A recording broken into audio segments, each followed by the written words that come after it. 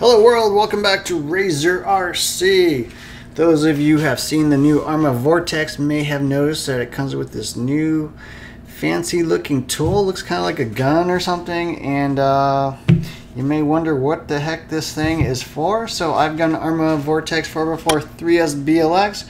Been running that thing, and it's time to service the shock. So looking at this thing, it looks like, I don't know what it looks like, but I actually used it to open a bottle of beer, a beer bottle on my Instagram account. But anyways, what this really is a bunch of different hex drivers. So you can see it's got a 7mm on one end, a 5mm there on the other, and then also a 12mm here on the bottom. And then it's got these two other funky little things, and I just want to kind of cover how to use this actual tool. One neat thing with the new Vorteks is they did redesign the shocks, so they are similar to the old 3S V3 shocks, but there are some changes to this. So it's got the standard black little cap. It's not really a cap, it's just kind of a screw-on top piece, some spacers, and then the springs. But now it's got a new two-piece part, what do we call this? The shock cup, I guess, here on the bottom. So that basically pops off like a normal shock cup would on other shocks. Pull off the spring, and it's got the new threaded rod end. So that was one of the weaknesses of the 3S line. This whole thing was like one piece, and the shock rod end was like pressed or fitted onto the shock shaft and would tend to pull off. So it's cool that they did make some changes there.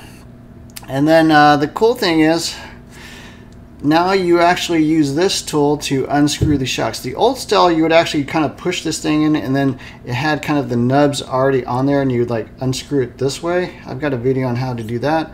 But this new one, you actually use this new shock tool. So it's got two different sizes. Small pops right onto here. You just fit it right into the shock, body itself, and then you just start unscrewing it. So that's one of the cool things. One of the other problems with the old one is that the actual shock rod end could pull off, and then it was really hard to unscrew this thing. I ended up having to like use pliers sometimes, and then that could get kind of annoying. Once it gets started, you can actually unthread it by hand the rest of the way, and almost there. And then you can pull this thing off. So you can see it's a little bit different. It's still got a little nut here on the top. It has these new red O-rings that were introduced on the V3, so they seal a little bit better than the older V2 shocks and stuff. So that was one problem. The older shocks would leak a little bit, and then you can actually refill or service the oil like that. Now, one other cool thing about this little tool now is that there is a little bit of a hint of a vehicle to come. You notice that we use the smaller one to unthread the shocks, and then they also have this bigger one. They mark it 15B. I don't know if that's 15mm in diameter or whatever. So those of you that are familiar with the old 4S line, it's now been discontinued here in 2021.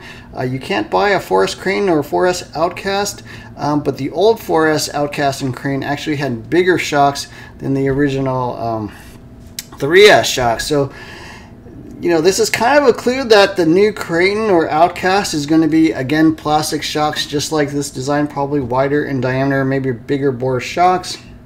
But you can tell that they're pretty much still going to stick with that design, stick with that line, which also means it's going to be plastic shocks, which also means it's also going to be probably more of a budget vehicle, kind of like the old Creighton and Outcast 4S were. So those were, about $100 more than the 3S line.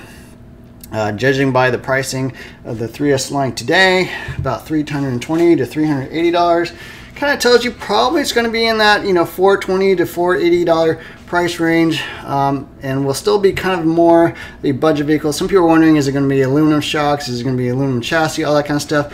I don't think so. It looks like they're probably going to still make it built to a little bit of a price conscious type price point to keep costs down. So anyways, there you have it. That's how to use this new tool. That's what it's for. You can open beer bottles if you want as well, and then if you want to use it for its intended purpose, it's used to unscrew the new shock designs on the Vorteks. So I hope you enjoyed this video. Definitely hit the like, share, and subscribe buttons. Look for more videos soon. Thanks for watching.